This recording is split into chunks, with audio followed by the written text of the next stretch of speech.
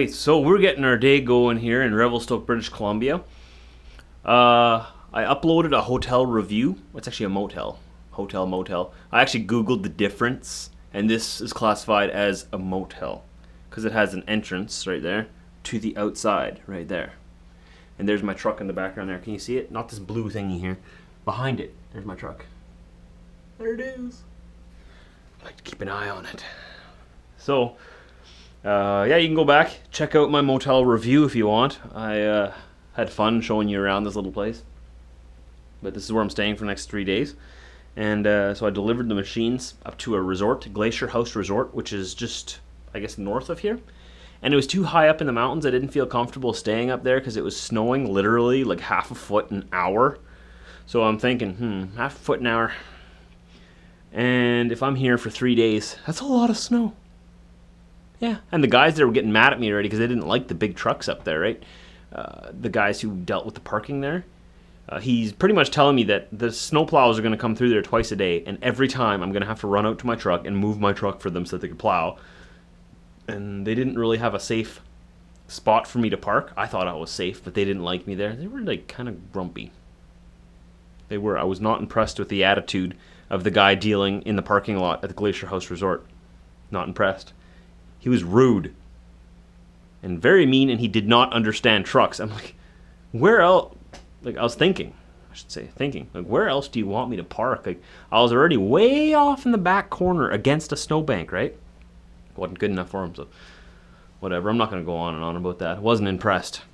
So my initial opinion of the Glacier House Resort would be negative because of that one guy dealing with the parking. Okay, if you got someone like that, that's your first impression when you show up to a fancy resort. I don't want to stay around there. So, anyways, I decided because of that guy to come back down into town and stay in the motel in town here in Revelstoke. First off, because of that guy. Second off, because I didn't want to get buried in like 8 feet of snow. I didn't want to be constantly moving my truck. And I already had to chain up to get up to the resort. So, it was just a hassle. I said, you know what, I'm going back down to town at the bottom of the mountain. Down here is probably like 2 or 3 degrees Celsius, high 30s in Fahrenheit. So everything's melting, and it's just, I feel better down here. Anyways, because I was just going to sit around and do nothing there anyways, right? So that's my story of that. And thought I heard something in the bathroom. That was weird. Where's Diesel? Diesel? Oh, he's over here, like right by my feet. Of course, you're always by my feet. Thought you were in the bathroom. He likes to sleep in the bathroom in hotels. Weirdo. Weirdo. Yeah, you won't deny it. I know. We're both weird. So, yeah. I'll talk to you guys in a little bit. I'm just getting going here. I woke up at about 10 o'clock. Local time here, Pacific Standard Time. So it's noon at home. And I talked to my friend John for about an hour on the phone. And now I picked up the camera. It's time to start vlogging. That is like the loudest helicopter I've ever heard in my life. And it keeps buzzing the town every half hour. Now he's getting quieter as he gets closer. What in the world?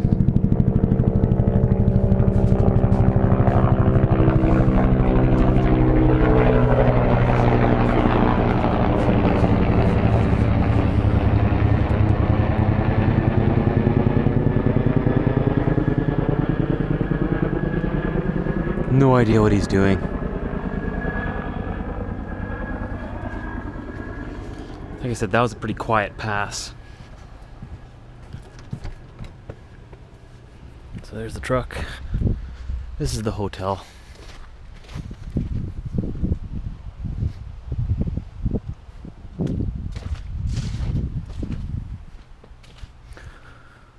So me being the genius that I am, walked myself out of the room when I came to show you that helicopter. Oh, I had to go to the front desk to get a spare key. Oh boy. Did you miss me, Diesel? Where'd you go? You left the keys inside here. I knew you couldn't get in, you idiot. You can read all of that from his look.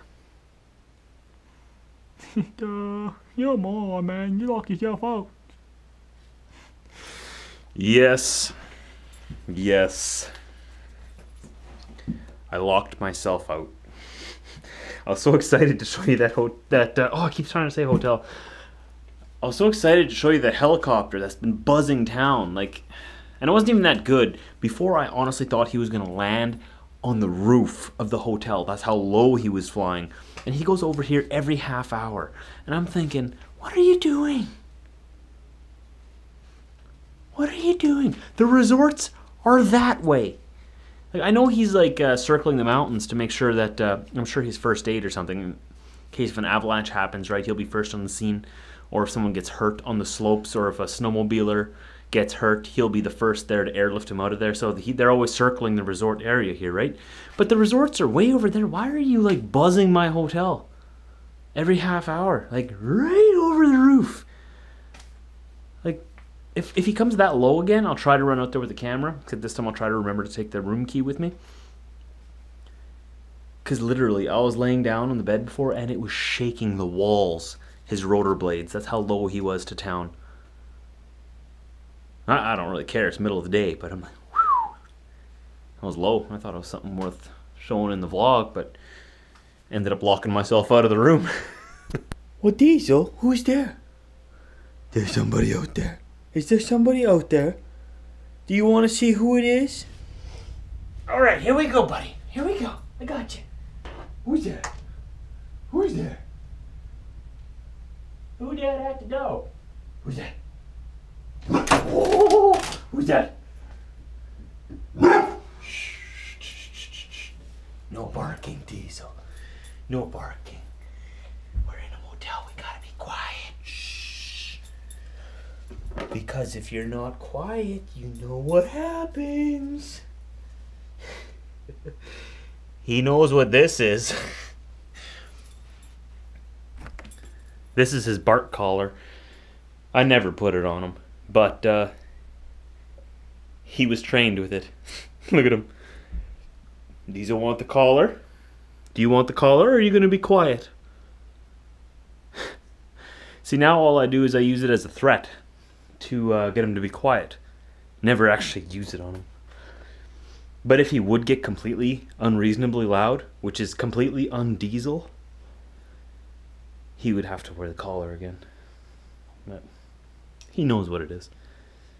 Right, Diesel? I'd never have to put this on you. Right? You're a good boy. Do you want to look out the window again? Are you going to be quiet this time when you see somebody? Oh, yeah, okay. Grab you under there. Here you go. Who's that? Who's that? Do you see anybody? Do you see anybody? How about you say hello to the camera? Say hello to the camera. Put me down! Put me down! There they go again. There they go again.